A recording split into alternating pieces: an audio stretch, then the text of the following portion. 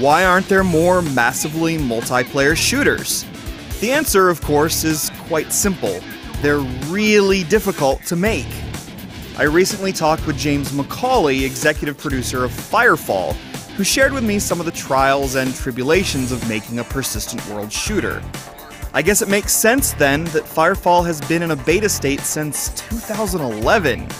But all betas must end sometime, even FireFall's seemingly perpetual testing phase.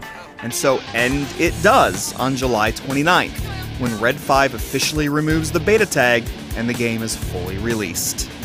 Clearly, FireFall has been a long time coming. The idea started in 2006 with Red 5's dream of taking high-action combat and mobility and taking it to a massive open world. And based on what I saw of FireFall's release version, the game seems poised to set itself apart from other MMO shooters. PlanetSide 2 is all about competitive battles. Defiance is all about player versus environment missions and cooperation. FireFall offers both types of gameplay, wrapped up in a colorful world that's built for vertical exploration via jump packs, as well as standard locomotion. Whatever you're doing, keep doing it. The interference is decreasing.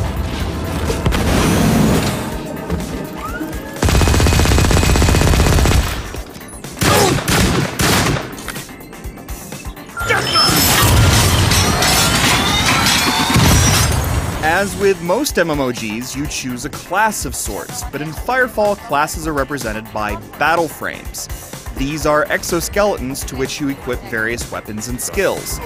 What makes battle frames distinct from typical MMOG classes is that you can equip any battle frame you want, thus changing classes without having to create alternate characters.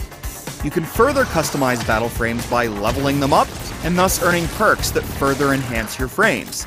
And when you reach higher levels, you can install modules to further modify your equipment. FireFall will offer around 12,000 weapon variations. The experience begins with taking missions and fighting the Chosen, a race of aliens that emerged after humanity created a disastrous energy storm when attempting faster-than-light travel. Your primary goal when entering a new region is to uplink to a network tower, thereby unlocking access to jobs in the area. Enemy spawn points are not hand-placed.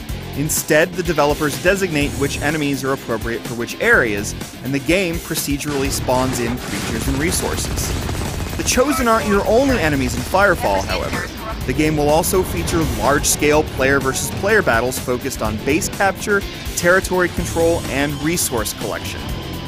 Red 5 originally hoped to make the game a competitive esport, but that approach didn't work for FireFall.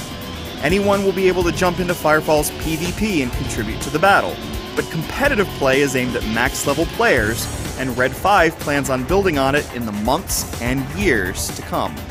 When FireFall launches on the 29th, the size of the game versus its most recent beta build will quadruple, and will offer 15 times the amount of content. I haven't played the beta personally since I was waiting for full release, and I'm glad it's just around the bend. Based on what I saw, FireFall might have been worth the wait. Gotcha!